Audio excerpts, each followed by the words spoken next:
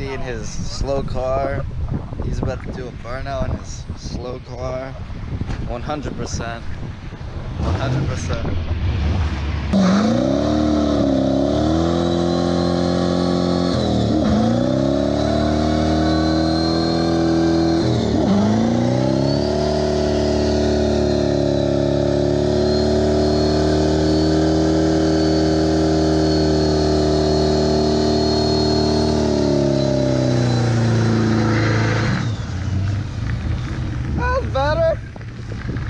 Okay, that was a real burnout.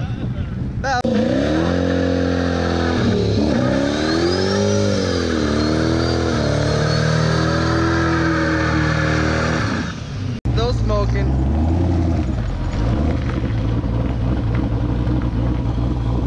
Nothing too much.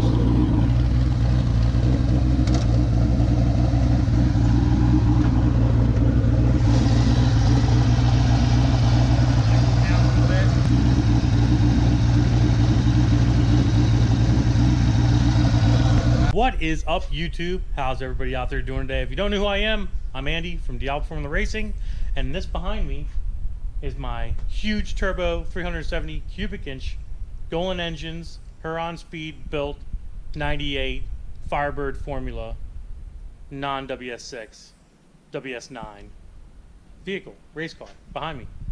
So I've been building this thing for a while, as you guys know. If you're new to the channel, we're going to talk about it a little bit, but it's getting ready for a big race coming up here soon. By the time this video goes live, the race might have already happened, and you'll probably see videos of it regardless. As you guys can see, we have the reservoir, the brake reservoir, kind of bent out of the way, and we have the brake booster kind of like just sitting in this thing, kind of weird. And I'm going to explain to you guys why this is like that.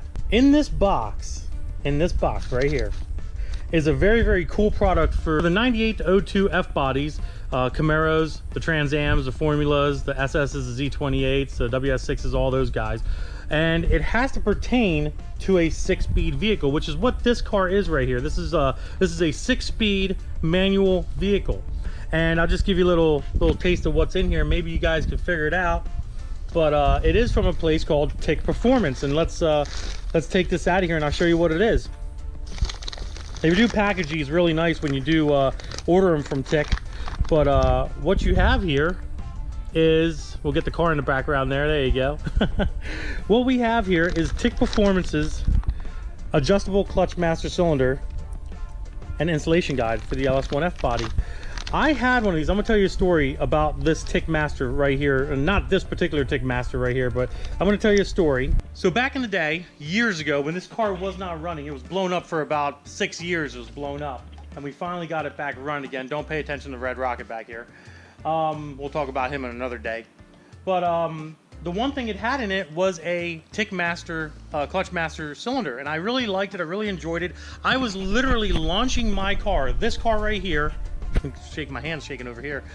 I was literally launching this car at 6,500 clutch dumps on a twin disc clutch on 150 shot of nitrous down at Cecil County in Maryland on a Gentek Master cylinder. And that was their old style Gentek Master cylinder, which worked flawlessly. It worked great.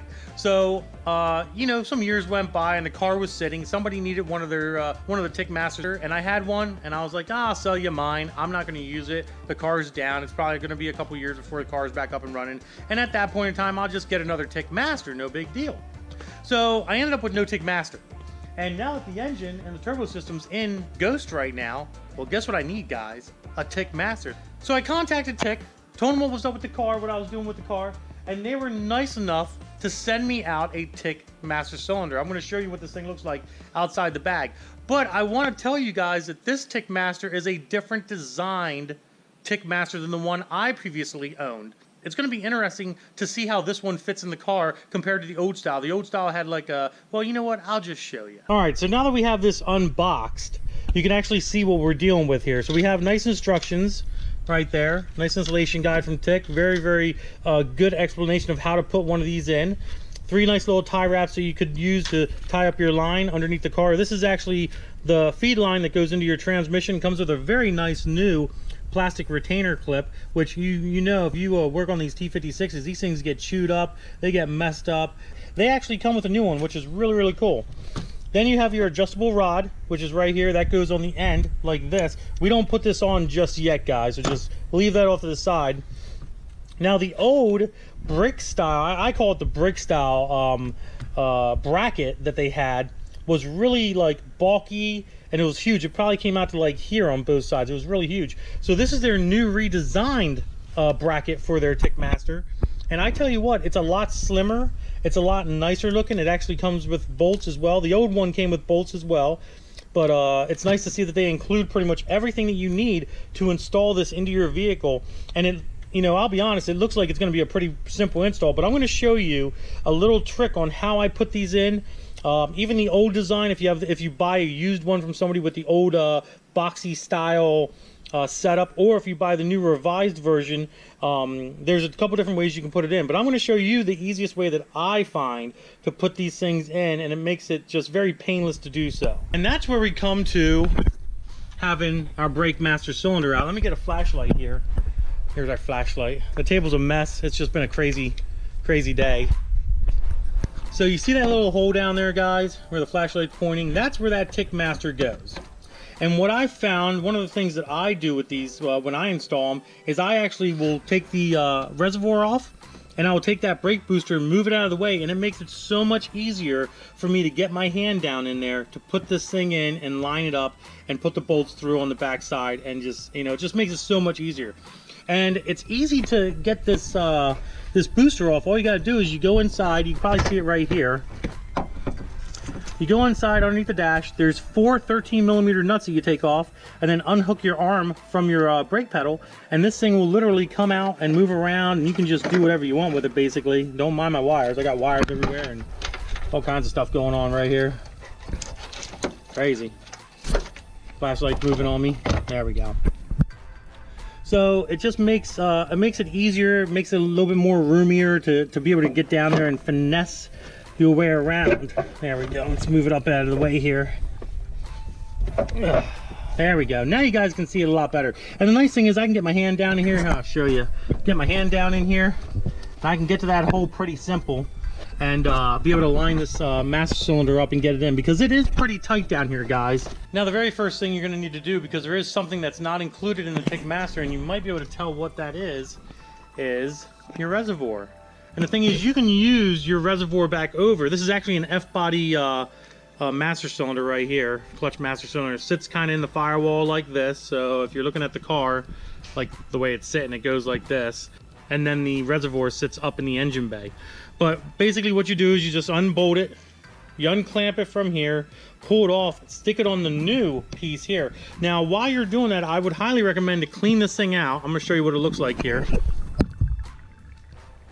This one's an old dirty one, but you can see that it's not the prettiest looking thing in there, to be honest. Here, let's dump some oil out here, and oh, that's disgusting. So this is a good time to clean this this reservoir out and get all the dirt and stuff, blow air through the line, make sure it's not clogged before you put it on your Tickmaster. Alright, so we got everything cleaned up, as you can see, nice and pretty in there again. Definitely don't want to have dirty fluid inside this thing when you put this brand new Tickmaster on. I mean, why would you want to not clean this out? The other thing I recommend is when you do attach the hose to here, I would also recommend bench bleeding this system before installing it. It's going to make it a ton easier to bleed out the entire system in general if this is already bench bled. It's very, very easy to bench bleed. You just, you know, fill this up with fluid, have it attached, fill it up with fluid, press this in, poke this out. This is sounding really weird, not gonna lie. You're gonna need a friend to do it, or you can put it in a vise. You can actually poke this with a screwdriver, press this in to get the air out of the line and out of the system, close this again and let this out. It'll suck the fluid out from the reservoir back into the system here again. And you just keep doing that until all the air is out and this is completely full. It's a very easy thing to do. If you don't know how to do it, you can easily look it up on YouTube on how to bench bleed a clutch master cylinder. It's there's probably 1,000,001 videos out there, and I don't want to show you because this video is about the installation process of this unit. So you can find that video, and it should be pretty easy to understand what you need to do it. But I do highly recommend doing that as well. All right, now we have it all bench bled. I did that off camera here. So we got our 2 bolts here. I'm gonna put them right there because we don't need them at this very moment. Gonna go ahead and walk this thing over to the car and make some room here, and we're gonna shove that sucker down in the hole right there. So obviously, since I can't do this with one hand, we're gonna go ahead and we're gonna just get it in there. It's kind of a mess to get in, not gonna lie to you. It is kind of, you gotta finagle it around a little bit, but you know, with the brake booster out of the way, it makes it very easy for one person to do it with both their hands and make it happen. So let's get it in, then we'll get back and we'll show you what it looks like inside the car. All right, so we got it in, and this is proof in the pudding, guys, that you can do this by yourself. You don't need a friend to help you or anything. These units can actually be put in, you know, with one person. So let's take a look at it. It does look really pretty down there, I'm not gonna lie, but that's pretty much what it looks like sitting in there. And then this guy here just goes right there, and then you get a little push pin, tie wrap, whatever, put it right there, and you have your setup. Now let's go inside underneath the dash and I'll show you what it looks like in there.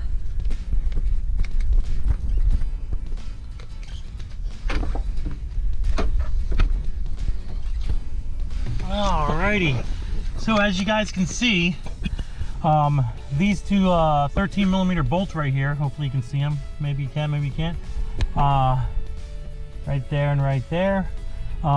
That bracket, I would highly recommend keeping that bracket. It actually stabilizes everything, your brake bracket and all that stuff.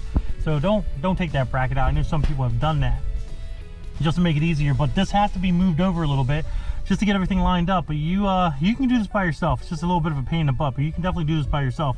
The only other thing left is you put the rod on, and then you attach it. You probably can't see it, but you attach it up on the clutch pedal itself. But before we do that, we have one other thing we got to do first.